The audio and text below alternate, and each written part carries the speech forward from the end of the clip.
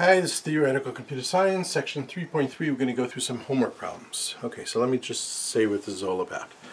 So, chapter 3 is about Turing machines. And we saw Turing machines, what they do is they manipulate strings. You put a string on the tape, you have a tape, you put strings on the tape, and it changes the tape, and it does exactly what you want it to do. Okay, great.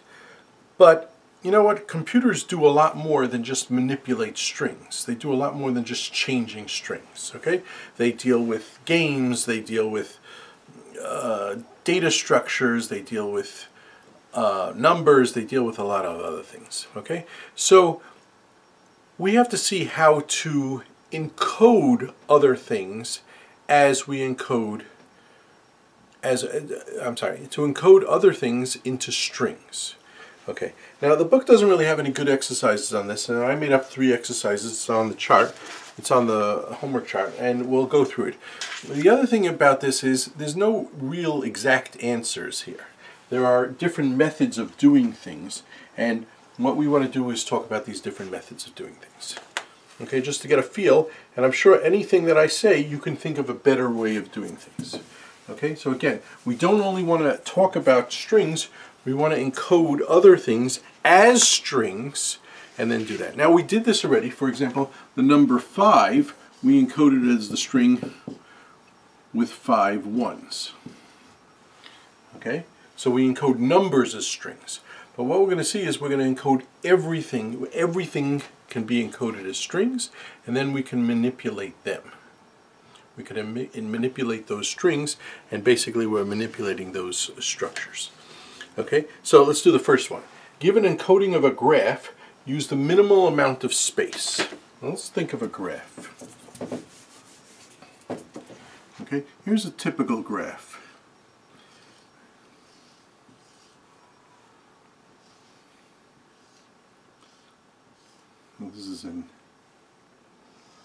This is a undirected graph.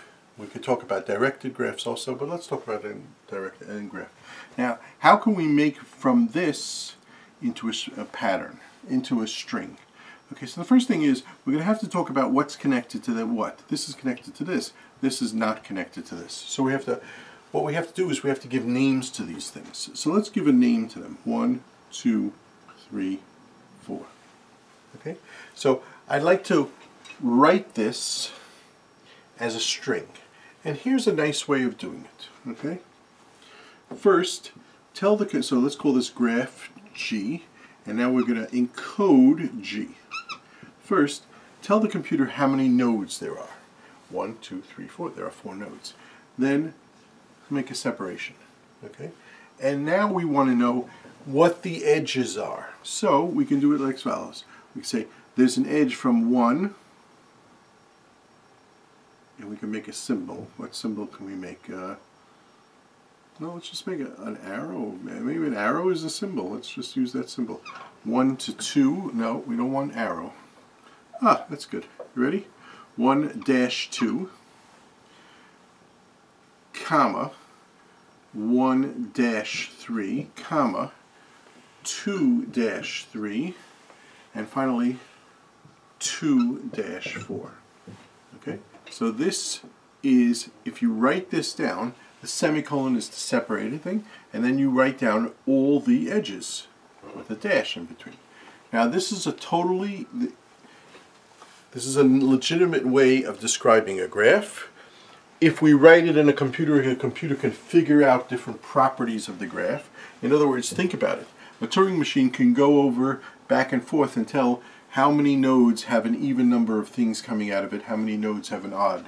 Let's see, this is even, this is even, this is odd, this is odd. Okay, so here's one way of doing it. Now if you'll think about it, there are other ways of doing it too. Okay, so for example, think of this graph as a matrix. Okay, so here's the matrix, 1, 2, 3, 4, 1, 2, 3, 4. Okay, so let's see. 1 is connected to 2. 1 is connected to 3. 1 is not connected to 1, and 1 is not connected to 4. 2 is connected to 1,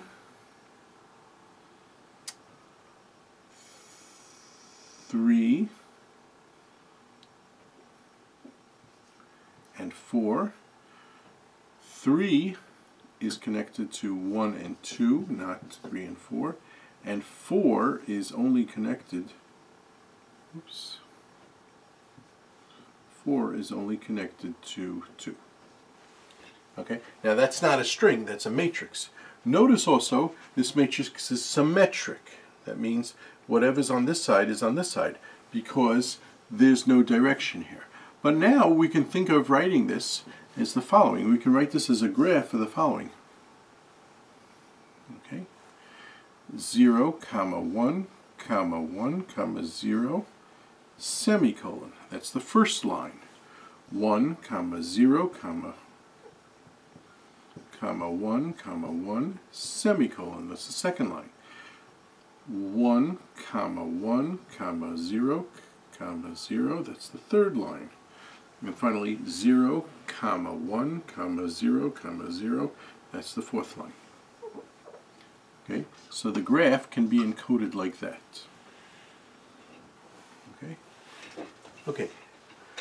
Another theme that's constant in this coding is to be as somewhat, what's the word, as small as possible.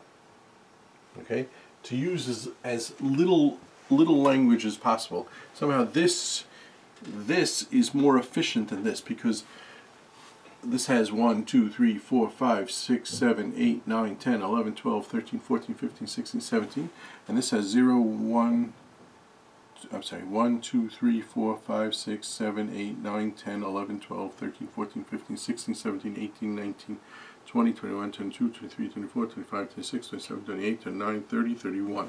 This has 31 characters. This had 17 characters. But if you think about it, all this information, because it's a symmetric graph, all this information is extra. There's no loops. So all this extra information you don't really need. So maybe I can store it like this. You ready? G equals 1, comma 1, comma 0, semicolon, 1, comma 1, semicolon, 0. Now this is 1, 2, 3, 4, 5, 6, 7, 8, 9, 10, 11. This is 11 vertices. 11 characters. That's better than 17. Okay? So that's very nice. Can you do better than this? Probably. Probably can. Okay? You can basically say, look, I have 4 vertices, and then somehow describe the vertices. 1, 2, 1, 3. Well, you did that there. Okay? Okay, good. Let's do problem number 2. Give a nice way to encode a labeled graph. A labeled graph is a graph where there's names over here. So we can put in names over here. Jack, Jill, John, I don't know, Bill. They have names. Okay? Question, how would we encode such a graph? Okay? And the answer is that obviously there'll be a lot of answers, but here's a nice way of answering them. You ready? Start off, the graph can be, the labeled graph can be encoded with the number 4, and then you say parentheses 1, comma, Jack, comma, 2, semicolon. So this says there is an edge from 1 to 2 and his name is Jack. Okay? And you can go on 1, oops, parentheses, comma, Jill, comma, 3, semicolon, 2, comma, John, comma, 3, semicolon. Okay? 2, comma, Bill, comma, 4, 1, 2, 3, 4. And that's it. Okay. Now, let's just go through this. This is a little bit, so there's wasteful things here. For example, you don't need the open and close parentheses because you're going to separate them by semicolons. Okay, so that's a way of doing it. Okay, can you do it better? Probably. Can't think of any cleverer way than that. But let's do it as a matrix. You might do this matrix as follows. Let's not do the whole matrix. 1, 2, 3, 4. 1, 2, 3, 4. So let's do it. 2 to 1. 2 to 1. Let's leave this out.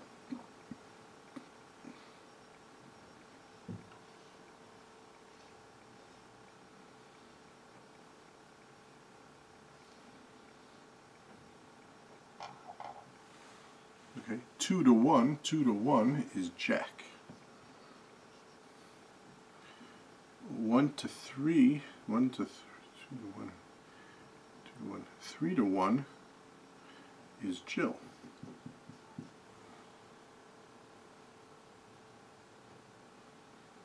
1 to 2 is Jack. 1 to 3 is Jill. 1 to 4 is Bill. No, that's 2 to 4. 2 to 4 is Bill. And 2 to 3 is John. Okay, and the rest are 0. So maybe you can do it like this. Jack, Jill, 0, semicolon. John, Bill, semicolon, 0. Okay, that would be even smaller. Okay, so these are just, you don't have to write that because all this information is here. Of course you can write that. And if I was talking about directed graphs, I would have to talk about that also. Okay, great. So that takes care of the second problem. Third problem, give a nice way to encode an NFA. How much space is used? So let's talk about NFAs. Okay, let's just remember the definition of an NFA. You have a set of states. You have the alphabet, you have the transition function, you have the starting state, a little s, starting state, and you have the accepting, the final states. Okay?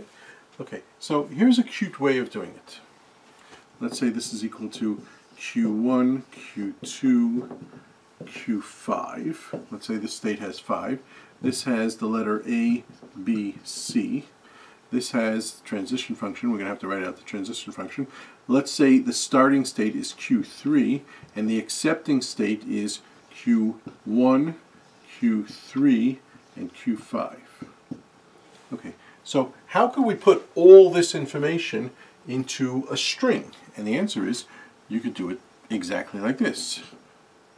Okay, so the machine would be like this, and you do this, and you say, okay, Q1, Q2, Q3, Q4, Q5, close.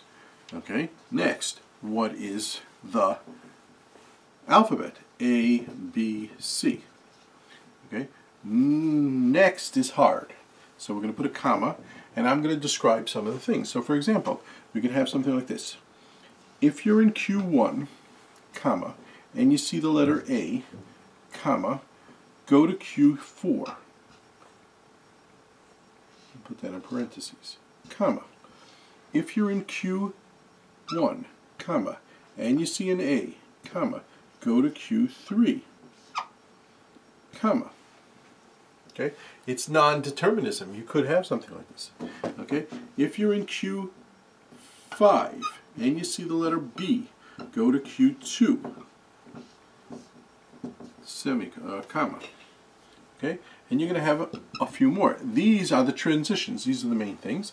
Then you'll finish off. You'll have a semicolon, and then you'll say something like Q3, and then you'll have. You want a semicolon because you're now doing this, and so you can write this as Q1, comma, Q3, comma, Q5.